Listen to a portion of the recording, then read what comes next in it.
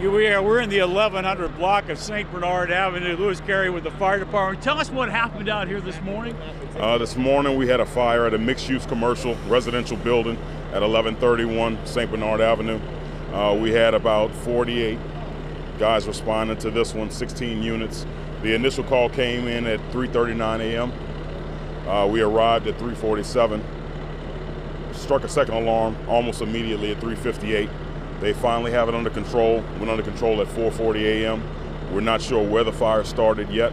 We're going to have to do an investigation on it, but looks like everything was cleared out. There were no people in the apartments at the time of the fire, so the guys are still working now, trying to figure out where the fire started. We're doing an overhaul as we speak.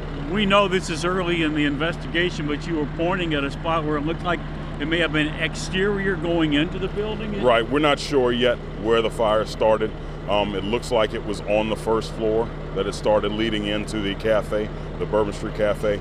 We're going to have to do an investigation to see what we can find. But as far as you know, nobody hurt in this fire? No injuries reported as of yet.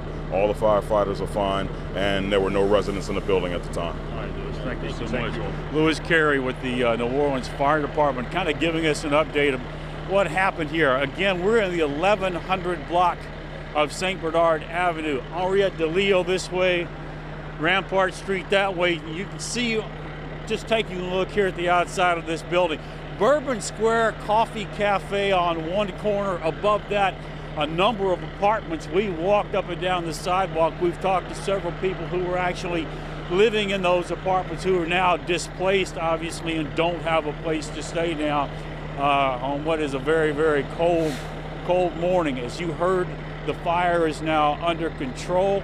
Nobody was injured in the blaze. He'll have to now try and figure out just exactly what caused it.